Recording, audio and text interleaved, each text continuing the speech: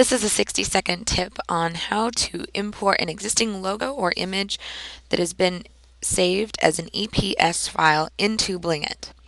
Just with a couple clicks, you can start using the images and design work that you already have. Now in CorelDRAW, make sure that it's saved in wireframe mode and exported as an EPS file. So I'm going to go to File, Import, and then I can select wherever the image has been saved. So in this instance, I'm going to go to Wildcat, and then it's going to bring me my draw cursor. So I'm going to select the size, and then you will receive the EPS import filter. So you have three options: use PDF import filter, convert EPS to bitmap, or use EPS import filter. I usually just leave it clicked on use PDF import filter and then click OK. Make sure import text as graphics is also selected.